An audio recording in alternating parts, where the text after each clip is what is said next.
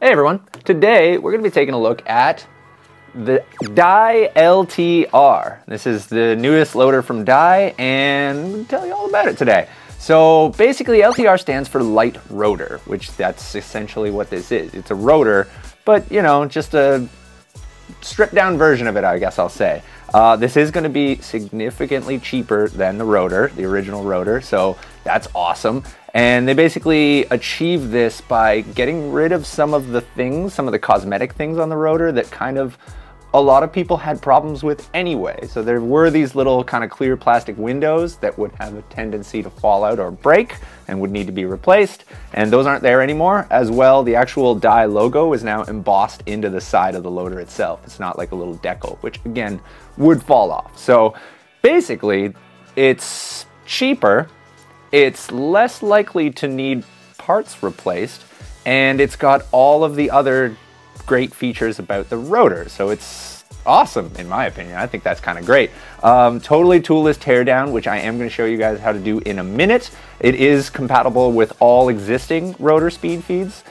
Just like a rotor, it takes 3 AA batteries, and the internal design, honestly, it's exactly a rotor, the original rotor. So all of you guys that, you know, were wishing that the rotor would come back, it did come back, and it's cheaper now. So like, that's awesome. I think this is going to be a super popular loader. As for the actual disassembly, I'm going to show you guys how to do that now, because it's crazy easy and just, you know, really nice, really fast. It's just going to make maintaining this thing just very easy on you. So let's just jump right into that. So the first thing you want to do when you disassemble it, open the lid, and there's a little black tab right there that you want to pull up on, like that. Then press that button right there, and you're going to be able to lift the top half off just like that. Super easy. At that point, there's a little tab at the front of the loader. Push forward on it, you're going to feel it click.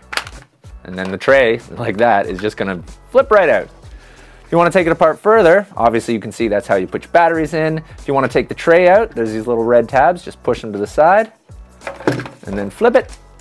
And then the tray is just going to drop off like that. So as you can see, crazy easy to disassemble, super fast. If you ever need to clean it or change your batteries or anything like that, it just takes no time at all. Now to reassemble it, obviously we just do everything I just did in the opposite order. So you're going to take your feed tray and just kind of drop it into place, kind of wiggle it till it drops in. Take your little red switches, click those in to hold the feed tray in.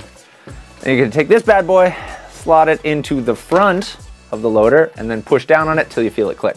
There you go. Then take the top shell, hook it again onto the front of the loader. You will have to, once it's hooked into place, just kind of push on the back button, just like that. So push down till it clicks, and then the last step is just push that little tab back into place. So there you have it, guys. That's how easy it is to take apart and put together the new Dye LTR. So like I said, I think this is going to be super popular. I think a lot of people are going to be really into this, but what do you guys think about it? Are you excited to see this? Do you wish it had a couple additional features, or are you just kind of stoked on it as is? You should let us know in the comments, and if you can like and subscribe, we always appreciate it, and thanks for watching.